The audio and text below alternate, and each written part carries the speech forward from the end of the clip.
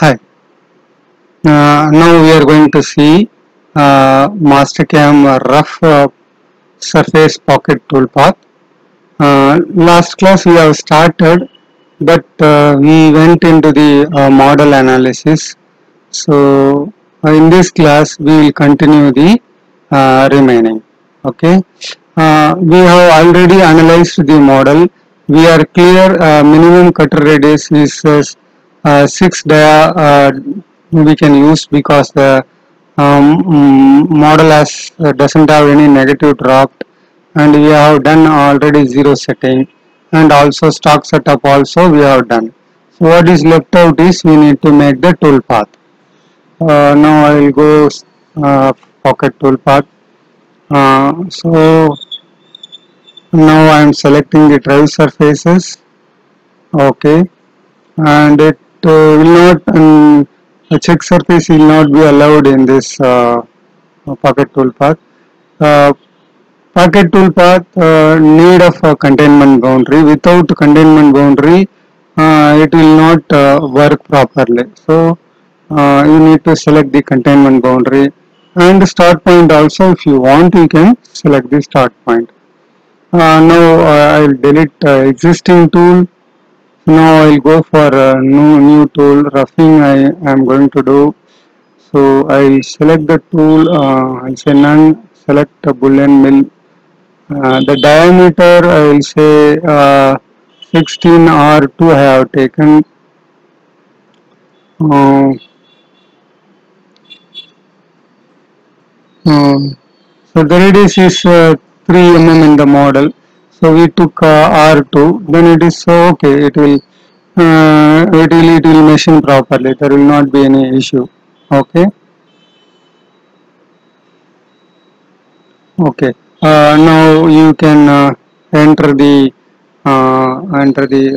cutting speed and feed per tooth as per the your material and tool, and in the next page the stock to leave, how much stock you want to leave. So I'll keep after roughing you need to do the finishing. So for that you need to provide 0.5 stock I am keeping. Here I am just accepting the default. Incremental is okay, we no need to change here. If any issues come, we'll resolve in the so now we resolve later on. Okay, so now step down is the depth of cut. You can give 0.5 depth of cut, and remember this is very important. Okay, so entry option, you always switch on the um, helical entry.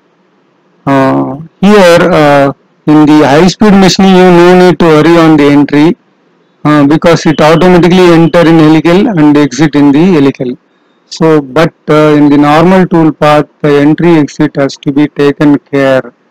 So if you are not selected the entry properly, there may be chances the tool will break. Always you switch on the entry on helix. Along with that, if you want some entry point, you need to be select. Suppose you have any already start hole, that there if you want to enter, then you can select that one. Otherwise, plunge outside containment boundary. You can, if suppose on the surrounding of the model there is no any other obstruction, so you can enter from the outside. So another option is align with the start point. So for that you need some point where you need to enter and exit. So you always if there is no space surrounding, then you need to select only entry helix. If there is a possibility the tool can enter from outside, then you can select helical entry and the plunge outside. This is the next page. I have selected the spiral. Sorry, next second option, constant spiral, and 50% I have made it. I am not going to do finishing, so finishing I will remove it. Now we'll go here and optimize cut order will switch on. So by optimizing your tool path, it will reduce your unnecessary movements. Okay, so I just switch on the optimize cut order. Here constant overlap spiral I have taken, and okay. So it is giving some error message that the finish pass we have disabled. Okay, we'll accept. We are going to do finish separately. So I am accepting this. Now it started calculating. Now you can see it has finished the roughing operation. Now you can backplot and see how it is look like. Even solid verification also you can do.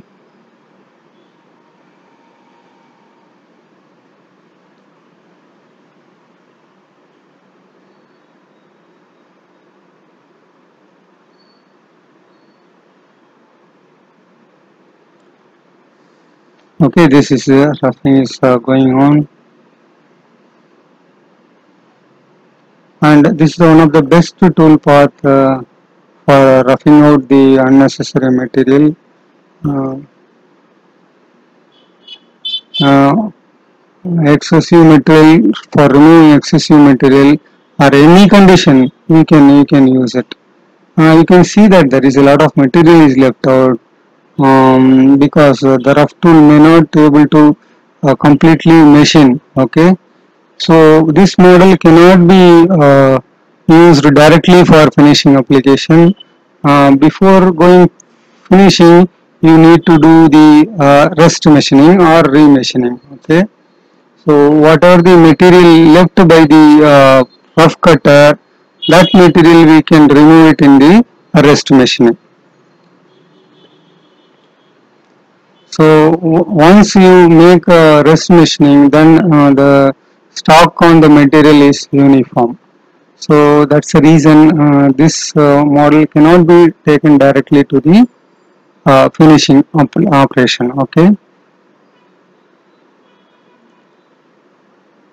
Now entry we have made two option entry from outside. You can see this is the entry from outside. So wherever there is no possibility of entry from outside, there it will make automatically the helical entry. So that if you want to see, you need to step by step. And if there is no possibility of entry from outside, it automatically makes the helical entry. So we'll see that whether it has made any helical entry or not. That we can check it now. So wherever the plunge outside is not possible, then it will make a helical entry. Okay, it's very difficult to find out here.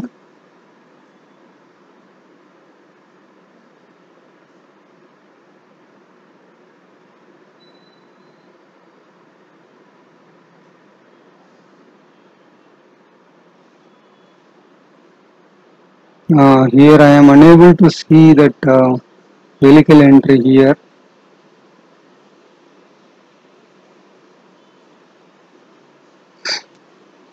So the concept is wherever that helical entry is means outside entry is not possible, that time it automatically makes the helical entry. Okay, you can modify the helical entry also.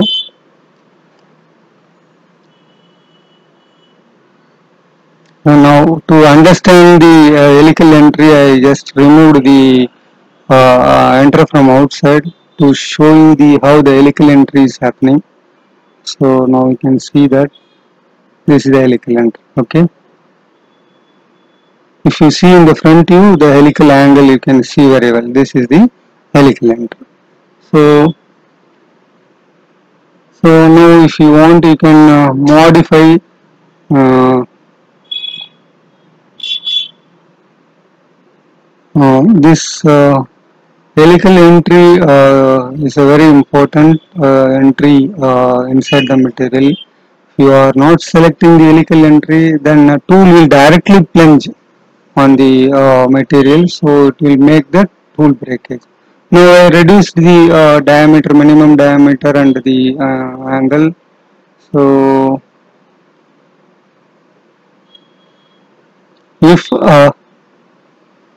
if any all attempts of entries fails means it will asking to plunge.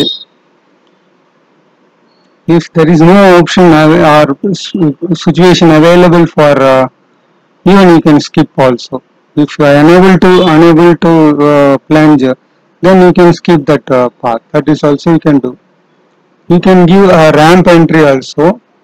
Okay, so you can modify ramping angle and ramping also you can. So ramp in the sense the angular entry. Okay, so we have little modified the helical entry. You can regenerate again. So just we need to show you the how the helical entry is look like.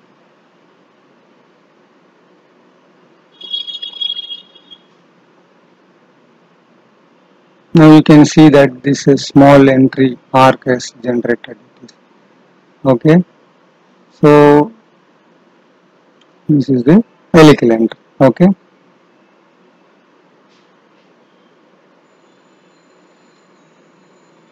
so that's the reason this option is very important. Yes, that's the reason I am just exploring this option little deeper. Okay, we have already seen that cutting pattern and other things. So constant spiral is a suitable method that we have already seen. Okay. Okay. We, now we have seen the rough pocket tool path. Thank you. In the next tool path we will see how to do the remachining. Okay. Thank you.